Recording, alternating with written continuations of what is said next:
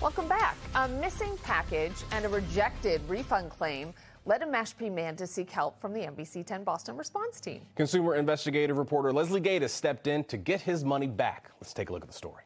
A pricey pair of shoes was delivered somewhere in Mashpee in September, but Bruce Rosenfelt says he didn't get them. This was the first time I've ever had a problem with delivery. I bought the shoes on September 16th. They were supposedly delivered on September 19th. He ordered the $600 pair from Saks Fifth Avenue. His tracking information says the shoes were left at the front door and included a photo of a box on a porch. He contacted Saks. I called them maybe 6 or 8 times.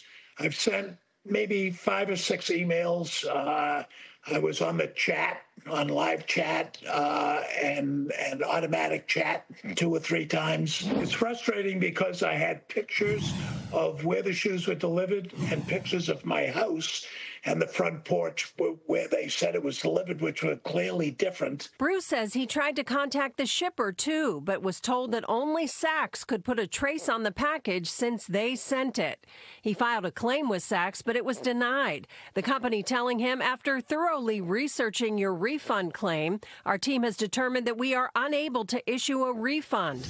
Please know that our decision was made in accordance with our policies, and a wide variety of factors were considered. They obviously felt that I received the package and I had not. They know that they've delivered to me many, many times and never had a problem. So I was a little bit taken aback by the fact that they weren't going to honor this. Bruce contacted NBC10 Boston Responds for help. I reached out to Saks about the situation, and several hours later, the company sent me an email saying the issue had been resolved. They sent me an email and a text.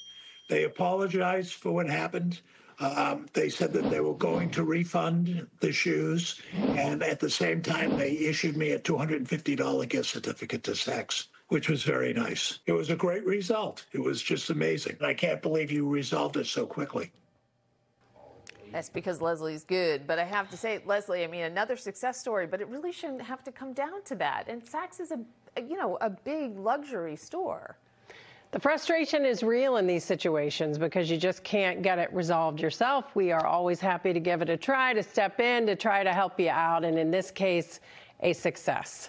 If you have a consumer problem that you can't resolve yourself, let us know about it and we'll try to help you. Go to NBCBoston.com/contact-responds. That's where you can fill out our consumer complaint form and we will get back to you. Leslie Gatus, NBC10 Boston.